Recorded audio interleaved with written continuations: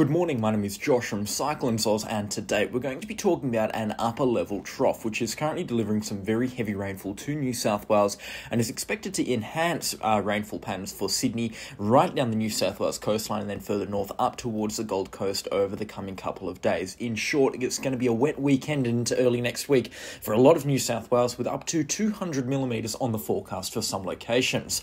Before we go any further, please do consider subscribing and also leave a like on the video while you're at it, and leave a comment and leaving a detailed weather report for your location in the comment section down below. We're going to start things off talking about this upper level trough before talking about other weather happenings around the nation. You can already start to see some pretty swirly cloud features across New South Wales. Currently the low pressure system situated between Broken Hill and Cobar, moving steadily towards the east, and is expected to move further towards the east and impact areas such as Sydney throughout this afternoon and into this evening, and then really picking up the rainfall by tomorrow morning, where we could be seeing up to 200 millimetres fall for parts of Sydney. But you can already see it looks like some thick cloud is moving through the Sydney area and also into parts of the Blue Mountains and even as far south as Victoria as a result of these rain and thunderstorm bands that are really starting to fire up around this low pressure system, and as such the rainfall is already well underway for a lot of areas. And if we were to take a look at the latest radar imagery over the last 6 hours, you can see a lot of rainfall, a lot of consistent moderate to heavy rainfall falling in central New South Wales, and a couple of heavy showers around the coastlines of Sydney down towards Wollongong and as far south as Jervis Bay by the looks of things. They're only going to be picking up throughout the course of today, and in fact are already starting to pick up as we enter the afternoon hours. But for New South Wales, we've got that consistent moderate to heavy rainfall across a lot of the central eastern parts of the agricultural areas, and some of this rainfall is starting to get onto the side of heavy. We're talking about rainfall accumulations approaching 20 millimetres every hour for some locations here, but it will still continue to be moderate rainfall over the next 10 hours, averaging around 5 to 7 millimetres per hour. And for some locations, as I said, it could be a little bit heavier with some thunderstorms moving through. But yeah, it looks like a pretty good day for the agricultural districts in central New South Wales. They're going to be picking up a very healthy amount of rainfall, especially areas around Griffith, Cobar, inland towards Orange, Tamworth, up towards Lightning Ridge and so forth. There's going to be some pretty good rainfall accumulations. Nothing obscene where we're talking 100 millimetres plus, but a lot of places will be picking between 50 and 70 millimetres, and that is just perfect rainfall accumulations over 12 hours to really get things saturated, get the grounds wet nicely, really start farming season 2024 off quite nicely, which is some great news for central New South Wales because they really do need it. They've had a rough couple of years inland, and it looks like it's going to be a nice 24 hours in terms of rainfall. Yeah, widespread 40 millimetres plus, in fact some areas threatening 50 to 55 millimetres, and that's on top of the 10 to 15 millimetres that fell across a lot of these areas over the course of last night. Over the next 3 days, the rainfall will really start to pipe up around Sydney, Wollongong, Newcastle, and then up towards Coffs Harbour as well. This low pressure system will be moving closer to the coastline, and the rainfall will really start to enhance there from this evening, and then into early tomorrow morning. It looks like it's going to be quite a wet morning and into early afternoon across parts of the New South Wales coastline. A lot of heavy showers will be in the vicinity there, and we could be talking about rainfall accumulations, or 1 hourly rainfall accumulations around 40 millimetres, and then 24 hourly accumulations up towards 150 millimetres. So certainly going to be severe weather warnings for heavy rainfall in place as a result of this weather system, which will likely continue right in towards Monday morning before easing off by Monday afternoon and just turning into showery crap, which will hopefully ease off Tuesday, but no guarantees that it will ease off on Tuesday. Normally with an event like this, we're also talking about the threat of big-time damaging winds, but that's not so much the case here. In fact, it's going to be quite still in comparison to other fronts that behave in such a manner. We're really only talking about maximum wind gusts towards 30 knots. It's 55 kilometres an hour, so really not going to be that strong in terms of peak wind speeds as a result of this weather system. Maybe on Monday they'll start to get a little bit gustier, but they will only be gusty briefly until they head inland, where we could be talking about wind gusts approaching 70 kilometres an hour there, but it should be relatively clear. So it is quite an odd weather system. It's not conventional in the sense where we're expecting sort of this driving amount of rainfall and destructive winds, but we are expecting more sort of speckly shower, but very condensed shower activity, where we're talking about a lot of showers moving through certain locations in very quick succession. In fact, it is more reminiscent of what central Queensland or far north Queensland would actually get, and it's all because of this upper level trough, which is a big ball of moisture heading across New South Wales, promoting thunderstorm and shower activity right up towards the coastline, which will then turn into a low pressure system north of Lord Howe Island and continue that driving wind and rainfall pattern over the next week through Monday, Tuesday and Wednesday, hopefully easing off by Thursday though. With the threat of big winds also come the threat of big waves, and we're talking about wave heights probably up towards 3 metres, so again nothing crazy, but coastal conditions around the Sydney area, especially between Sydney up towards, I would say, Taree, we're talking about hazardous coastal conditions through here, so it's certainly wise to stay away from the water. Don't go fishing, don't go surfing, especially if you are inexperienced, because the conditions will be quite hazardous, that's for sure, over early next week, especially Sunday evening through to about Tuesday morning, when they'll hopefully ease off.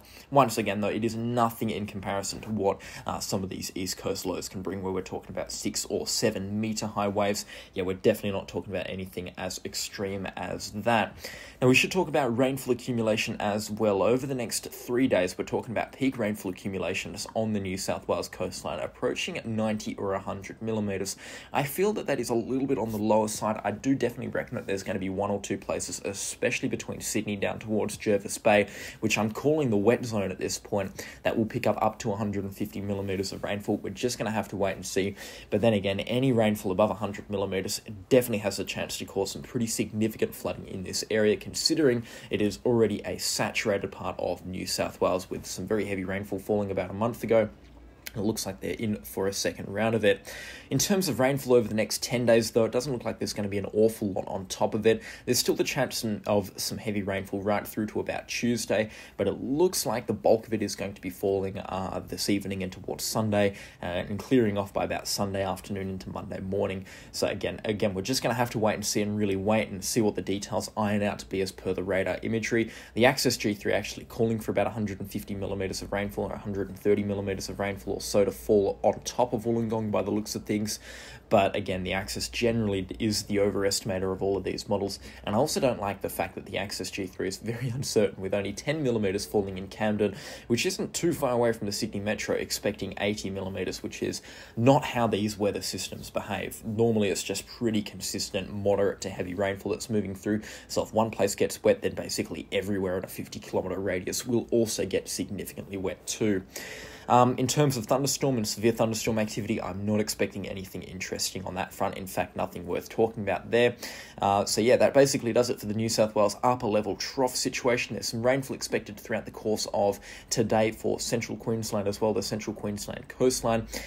We could be seeing, in fact, quite a significant amount of rainfall fall there, up to 50 millimetres or so throughout the remainder of today, which will happen over the coming couple of hours. But again, nothing too crazy there. There are some pretty strong winds, however, occurring around Bundaberg, Gladstone, Agnes Water, up towards Rockhampton as well, and even as far north as Mackay, where we're talking about wind gusts up towards 50 or 60 kilometres an hour. So again, stay safe if you are in and around the water up there. This week, we also have on the cards a potential for a tropical low. Now, I'm not sold on this situation, and it really pains me to talk about it over and over again, but it looks like Wednesday is kind of going to be D-Day for this tropical low to really form around New Guinea, on the Indonesian side of New Guinea, and again, Wednesday through to Thursday, it kind of just manoeuvres itself around the Indonesian waters in the northern extremities of the Arafura Sea. It isn't a threat to Australia at this point, but considering its proximity, there's always the chance of some rainfall being thrown ashore.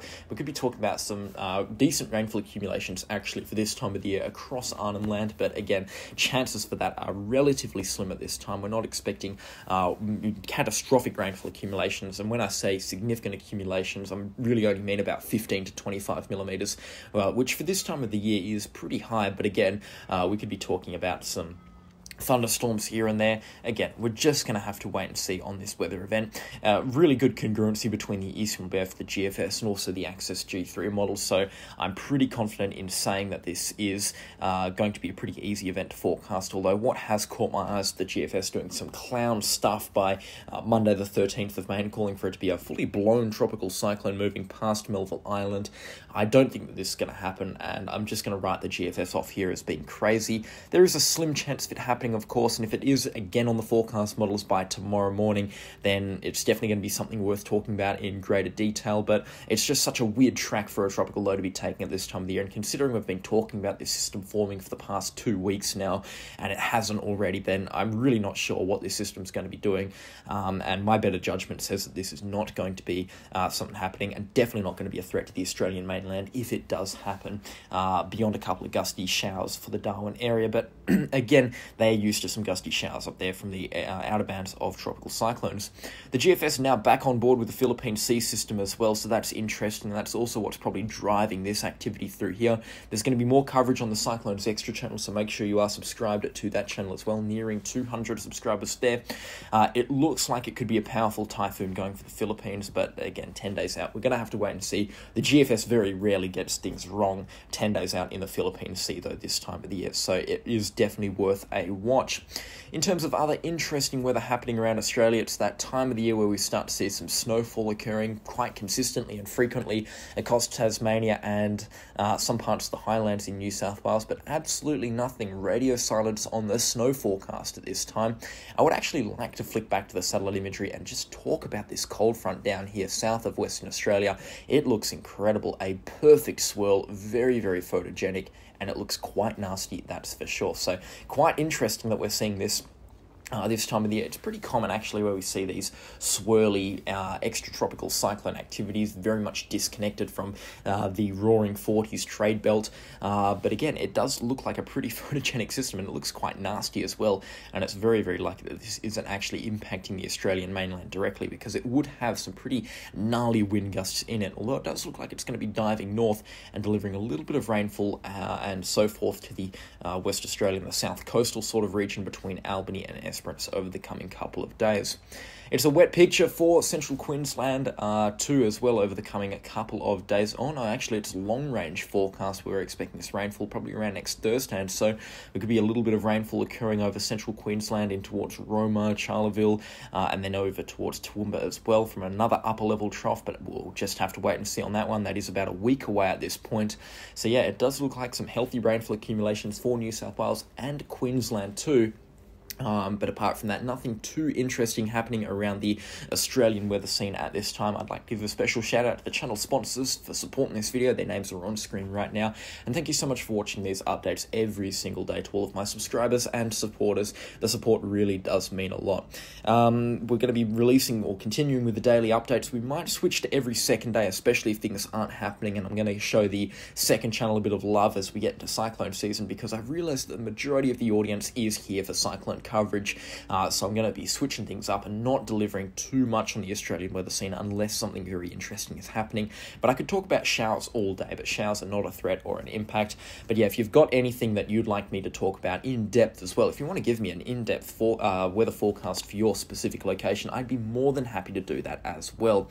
But anyways, that is all from me, and I'll catch you all in the next storm. Thank you so much for watching. Goodbye.